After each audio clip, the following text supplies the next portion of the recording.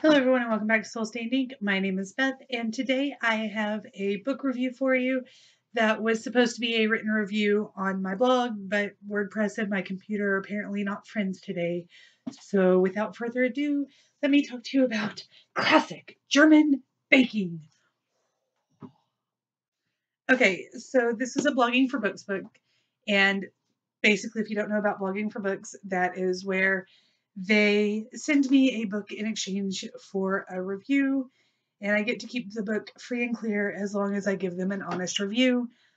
Sometimes that works out really well, and sometimes I'm like, I don't want to keep this book. But this book I'm really excited about. This is by Louisa Weiss, and although she does have a German last name, that is not her maiden name. She's actually like Italian. And she grew up in a family where they didn't really bake, and they also weren't German, so there wasn't a lot of German food. However, she grew up in Berlin, and then when they moved to the States, they moved to an area of Boston that was a kind of little Berlin situation. So, although her family was more Italian, her surroundings were more German, and she grew up loving baking and loving German baked goods. And then she married a German whose family, both sides of the family, are full on German. So she got to kind of go into that sort of family dynamic and learn from them even more about baking German food.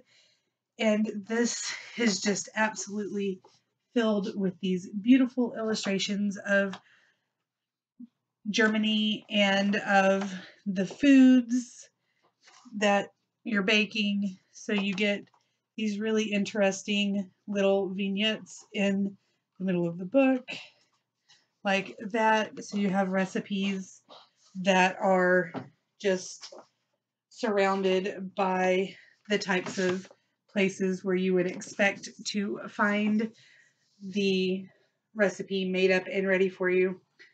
And just everything that I read and all of the pictures, they're making my mouth water. As soon as I got this, I hollered at mom that I needed her to start baking, and we're having Brezeln.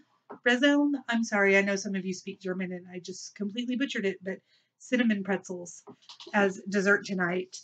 And there are a whole lot of things in this that we are going to be baking soon. All of the recipes pan out. I've been reading them. They seem very simple, like I should be able to take myself in the kitchen and bake something yummy in German, and that makes me super happy.